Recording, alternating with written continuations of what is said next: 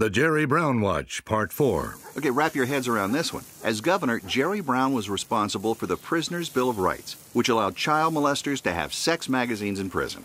Come on, not even Jerry. No, there's more. These guys could write and sell porn from prison.